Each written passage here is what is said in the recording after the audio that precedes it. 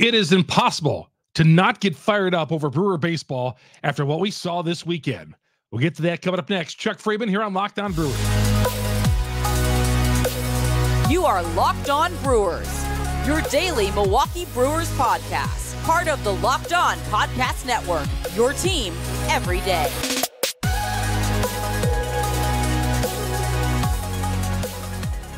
One thing we're always going to be told baseball, one way or another, April baseball, March baseball. I keep thinking this is April baseball, but it's really still March baseball until Monday.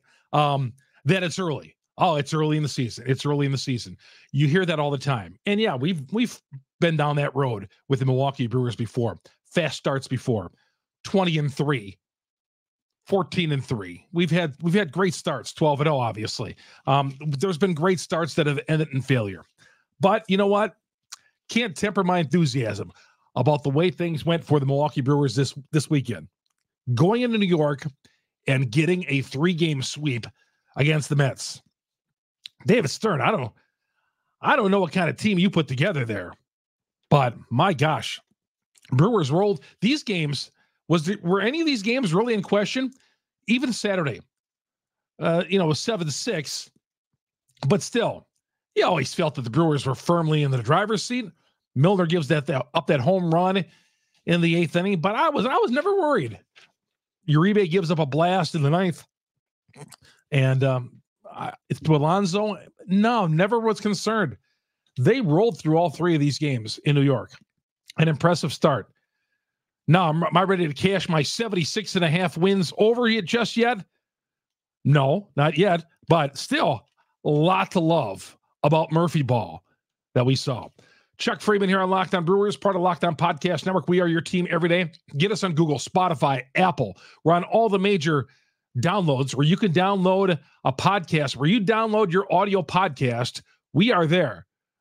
Go there and find us, Locked On Brewers. We're the #1 Brewers podcast on the internet because of you great fans out there. And please go to YouTube, search Locked On Brewers, hit the subscribe button, hit the bell. That'll alert you every time we drop an episode here on Locked On Brewers, part of the Locked On Podcast Network.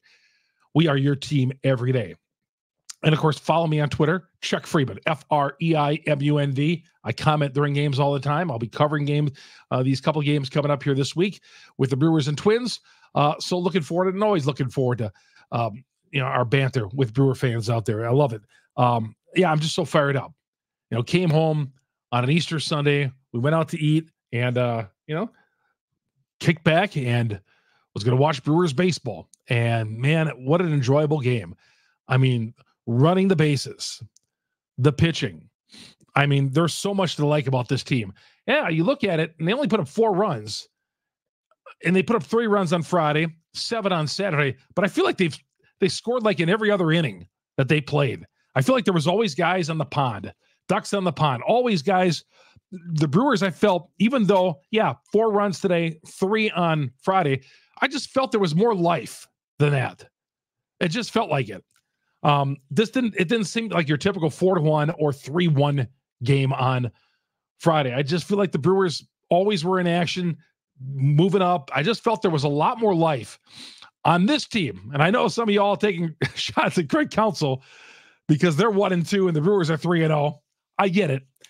But I just feel with Murphy initially through 3 games, and I've seen these things go south before, but I think initially I feel like running the bases is a priority on this team. I mean, a guy gets on base, he's taken off. Bryce Terang, 4 stolen bases this weekend. That set a Brewer a record for most stolen bases through 3 games. 4 stolen bases, in addition to his 5 hits. Just not sitting around waiting for a 3-run home run. Action on the base pass. I like that. I've been calling for that for years. And again, it seemed like the Brewers scored a heck of a lot more runs than that, but because there was always threats on the bases, always threats. And they leave some situations like Hoskins bouncing into a double play today. And also they left the bases loaded in another inning after RBI single by Dunn. I believe that was in the 5th inning. They surrounded the bases loaded there. But still, very, very cool. I would have taken 2 or 3 in New York. I would have taken, if they would have went to New York, you would have told me last Friday, Frames, they're going to win 2 or 3 in New York against the Mets. Take it. I'm on board. The Brewers were underdogs in all 3 of those games. Even like today. They didn't win the first 2 games. Like they were like a plus 130 underdog. Jump on the Brewers. Really? They're the better team. Like I said, I don't know what David Stearns is putting together over there, but the Brewers, at least I know they're better than the Mets. And I feel like after spinning around the dial this weekend, watching a little of the Cardinals, Dodgers, and watching some of the Cubs and Rangers, and the Pirates played some. And the Pirates are going to draw some excitement. But as we all know, the Pirates are destined for last place. Well, maybe not this year. Who knows? But the Pirates, I feel like we see this every so often with them. And the Reds, I believe the Reds got beat on Sunday. But still, the Brewers don't have to take a back seat against any of those teams. Just the lineup that they put out there. I like Oliver Dunn at third base. We haven't talked a heck of a lot about him, but man, he made a 26-year-old rookie over there. Big hit in the 5th inning. But yeah, lot to like about this series sweep with the Milwaukee Brewers. All right, we come back. We'll talk about some individuals who really stood out for the Brewers this weekend. Obviously, Jackson Chourio fits right in. The bullpen, looking ahead to the Twins series. All that coming up here. Locked On Brewers, part of the Locked On Podcast Network. We are your team every day. Can you tell that I'm fired up here on a Sunday night? Darn right I am. Getting ready, getting into the season. It's been a long off season, long spring training, and here we are, 3-0. 3-0. FanDuel is America's #1 sports book for a reason. FanDuel, take advantage of it. The sports calendar is loaded these days with basketball and, the college basketball. Final Four coming up this weekend. Hope you all are riding NC State. Man, they've covered 7 games in a row. The sports calendar is loaded, but right now, new customers get $200 in bonus bets with any winning $5 bet. $200. You could use that money to bet on the tournament, Major League Baseball, NBA, NHL, all that. Visit FanDuel.com/LockedOn, LOCKEDON. Make your first bet a big win. But again, you get that $200 in bonus bets with any winning $5 bet. FanDuel is America's #1 sports book for a reason, because they offer bonuses like this. And, they got props and all that, a lot of integrity. And it's the system is really easy to use. Really easy. There's no BS there allowed. So you're a new customer. Again, $200 in bonus bets with any winning $5 bet. The NBA is going on as well. In Major League Baseball, there'll be a lot of day baseball. You're at work, you always want to have something going on there. So get some of these openers are starting this week, like the Brewers on Tuesday. Get down with FanDuel. FanDuel is America's #1 sports book. Also, I want to tell you about LinkedIn. I'm on this, and now they can't. In recent years, they've come out with LinkedIn Sales Navigator. I know a buddy of mine uses this at his sales job at a radio station down in Milwaukee. Are you struggling to close deals? B2B selling is tougher than ever. And that's why I want to tell you about LinkedIn Sales Navigator. It's a sales intelligence platform that helps professionals effectively prospect and engage high-value customers, drive higher revenue, and increase sales performance. Sales Navigator helps you target the right buyers, key signals such as job sale changes, or which accounts you should prioritize. It shows you all the hidden allies, so you can find those buyers that are most likely to convert. Fueled by LinkedIn's 1 billion member platform, Sales Navigator gives you the most up-to-date first-party data, enabling you to unlock your conversations with the people that matter most. Right now, you can try LinkedIn Sales Navigator, get a 60-day free trial, linkedin.com/lockedon, linkedin.com/lockedon, a 60-day free trial. LinkedIn Sales Navigator helps sell like a superstar today. Go to linkedin.com/lockedon to get started today. Chuck Freeman here on Locked On Brewers, part of the Locked On Podcast Network. We are coming right back. Welcome back to Locked On Brewers. Somebody tweeted at me. I think I saw the comment. It was on YouTube earlier. Say, hey, Chuck, you got to keep the beard going until they lose. I was going to shave it earlier today on Easter, but I was like, I'll keep the thing going. So I at least got a couple more days, and who knows how long this is going to last. Who knows? The Brewers have Gotten off the great starts before, but hey, gladly get it done and keep the beard going here if you're watching us on YouTube. By the way, if you're on YouTube watching us, hit the subscribe button. Looking to go over 3,000 subs and to keep it going, 4,000, 5,000. We want to keep this thing going. I really love the way that we've increased the fan base on YouTube, and I just want to keep it going here over the next several months. All right, here we go. Hoskins went 3 for 11. I think that was a very loud 3 for 11. He walked a couple of times. Yeah, he did bounce out with the bases loaded, a little dribbler in front of the plate, but he homered on Saturday, RBI single, showed some toughness on this team, made a great play at first base defensively. And, that whole drama this weekend where Hoskins, I think that was the talk of the weekend among Brewer fans about Rhys Hoskins nearly getting, the ball went sailing over his head.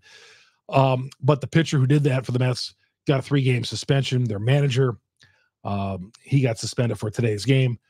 But you knew that was coming, and I thought that was the end of it.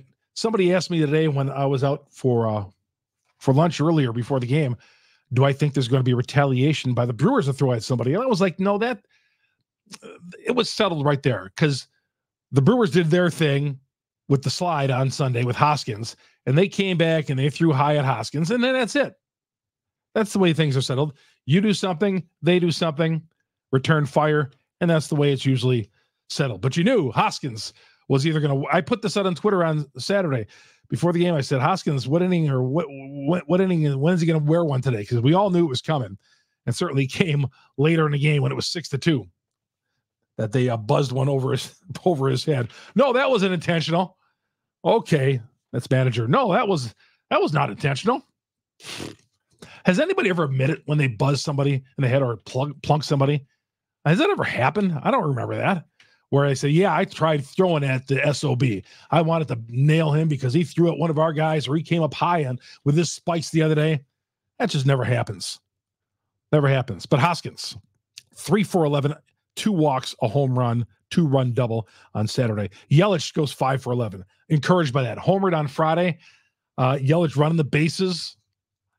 You got your 3 guy in the order, stealing bases like that. I love it, man. I thought Yelich had a great weekend. Defensive assist out in the outfield from the warning track. I loved it.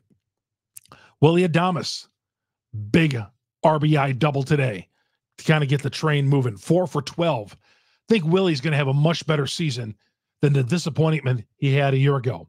I think one of the reasons why the Brewers are going to be successful here in 2024 is because I think Willie's going to have an all-star type year. That's a hot take right there. And I'm sure someone's going to come back after me on Twitter if I'm wrong on that. Something tells me Willie's going to have a big year this year. And if Willie has a big year, the Brewers will have a big year. And if the Brewers don't have a big year and Willie has a big year, Willie will be on somebody else's team in July, as will Hoskins. I don't think it's going to get like that, though. Bryce Terang, 4 stolen bases, 5 for 11. Stellar defense. As always, didn't even start at second base on Friday, but still 4 stolen bases. Great. Again, Terang got off to this terrific start back in 2023 last year. And before you knew it, he was down in the minors trying to work on a few things. But yeah, encouraged by him. And I saved this one for last. Jackson Chourio. From his opening at bat on Friday, a 4-pitch walk. From his opening at bat, I thought he fit right in. Yeah, is he going to go through his dips and all that? And other teams are going to adjust to what he does at the plate. But he did a bit of everything all weekend long. And I had an RBI, an extra base hit, a couple nice defensive plays out in right field. I think we look at Jackson Chourio and we see a confident guy out there at 20 years old, guy who fits right in. We'll see how he is in the clubhouse, but I'm sure that's going to be okay as well. But yeah, Jackson Chourio, the early returns after only 3 games. again, only after 3 games, they may have something here with that long-term contract that they signed Chourio to. Now, do I want them to do it for a ton of other prospects they got? No, but that might be a new thing down the road for franchises like the Milwaukee Brewers, who cannot go out and hang and bang money-wise with the Yankees and the Mets and the Dodgers of the world. But early returns, like I said, Chourio, very good. Oliver Dunn goes 2 for 7 in the series, played third base, RBI single, loved it. Loved his weekend, liked him over at third base. I mean, really, is there anybody to be disappointed in this weekend? There were so many people that contributed to these 3 wins that I think it's just impossible to be disappointed about anybody this weekend. Will Contreras, I felt like Will had 5 hits. I felt like he had 10 hits in the series. Will was so good. Good at bats. I love him in the 2-hole. So he was in the everyday lineup all weekend long. And a guy you just can't take out of the lineup. Brought great at bats every time. So Contreras, Chourio, Turang, Adames, Yelich, what Oliver Dunn did. And, that pitching rotation this weekend, that was supposed to be the worrisome part of this team. Held its own this weekend, I thought. We'll get to that coming up next. Chuck Freeman here on Locked On Brewers, part of the Locked On Podcast Network. We are your team every day. Are you watching Fox Sports or ESPN on your TV all day? Got to turn down the volume and all that with all that shouting that's coming your way? Well, make the switch to Locked On Sports Today. It's a free 24/7 sports streaming channel. Our show is on there. A program for you every day to bring you the biggest stories without all the screaming. Locked On Sports Today brings you can't-miss analysis, opinions, and news streaming 24/7 on YouTube or free on the Amazon Fire Channels app, part of the Locked On Podcast Network, your team every day. We're coming right back after this time out here on Locked On. Well, you know what? I forgot to do one thing. Forgot to tell you about Amazon before I go to it. Sorry. 3 games of the season. I made a little technical error there, but I do got to tell you about Fire TV. I do have Fire TV. I mentioned to it a little while ago. Just watch the games right here in my studio.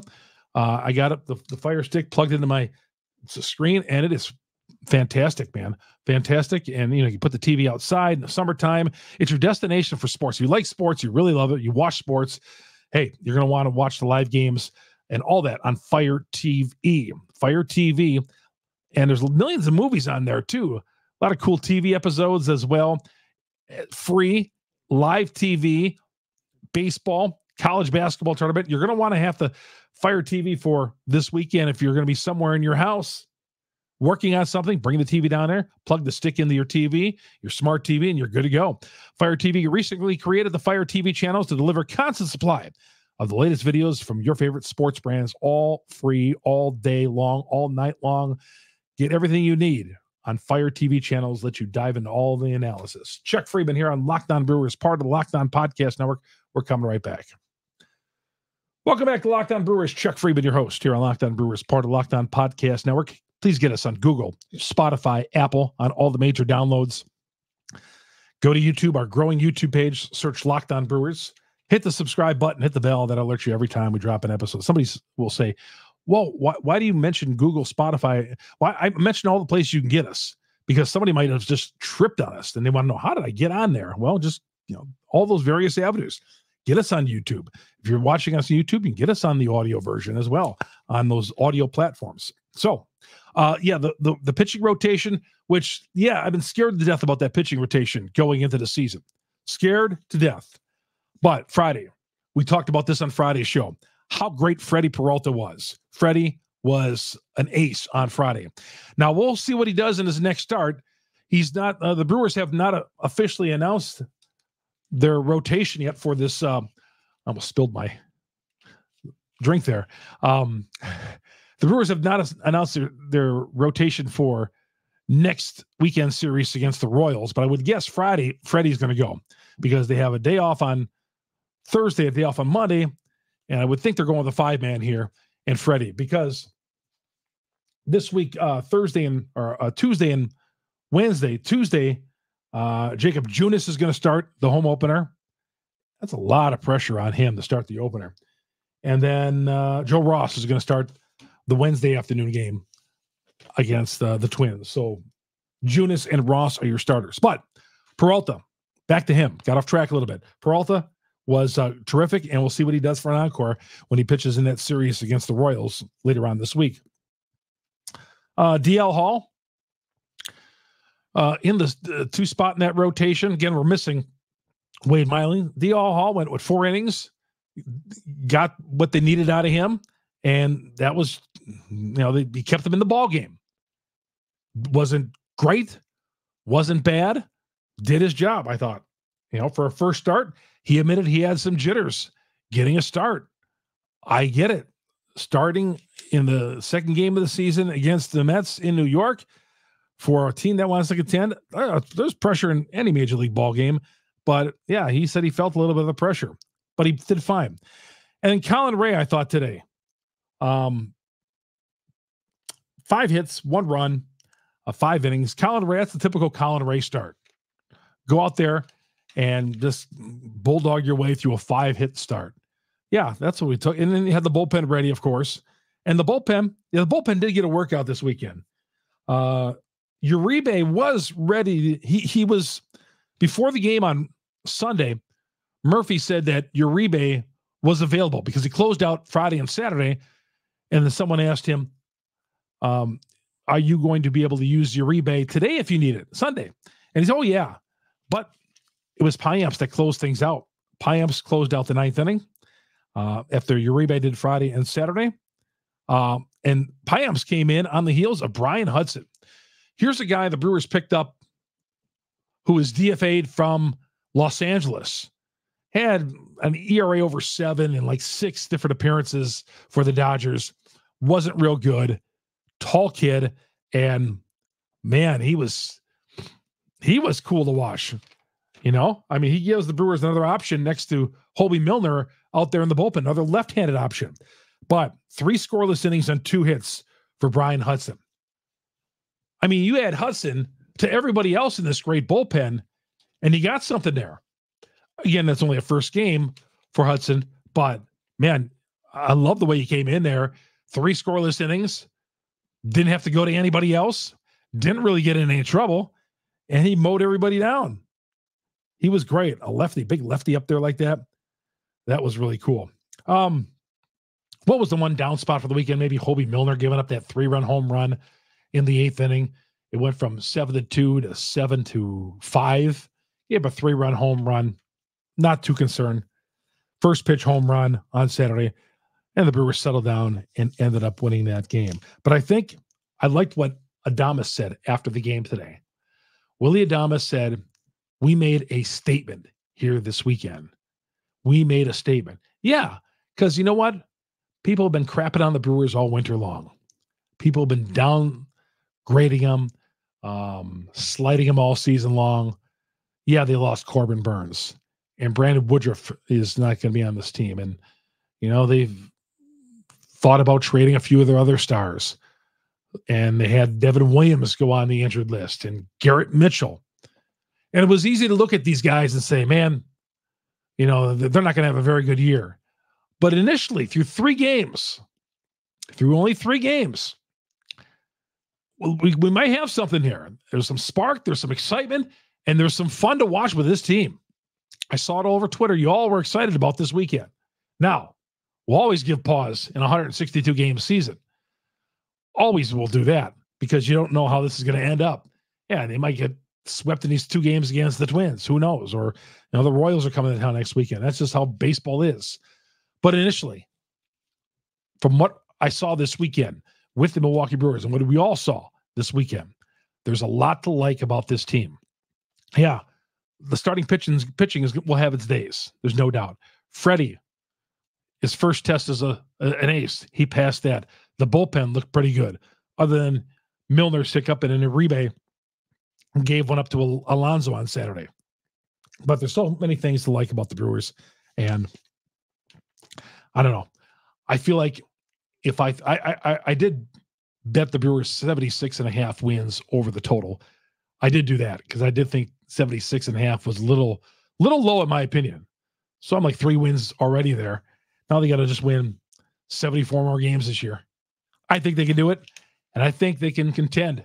Let's see how they do Tuesday. Again, those pitchers on Tuesday. Junis is going to start. He's the 4-man in this rotation against Louis Varland for the Twins. Chris Paddock goes for the Twins on Wednesday against Joe Ross. And now those two guys will step in the spotlight. And with the Royals coming in town the following week, when we go back to the top of the rotation. So far, so good with the Milwaukee Brewers, man. Let's enjoy this on the day off on Monday and get back at it Tuesday. I'll be on the Bill Michaels show, statewide Bill Michaels show.